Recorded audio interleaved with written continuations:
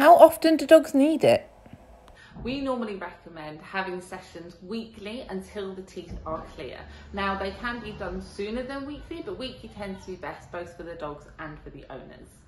Once their teeth are clear, they can move on to maintenance sessions, which means that they only need to have their teeth cared for every 4 to 8 weeks, again, depending on that dog's regular grooming routine, regular appointment schedule, or how their teeth are looking. Stay up to date and follow CleanyTeeth on Instagram and Facebook.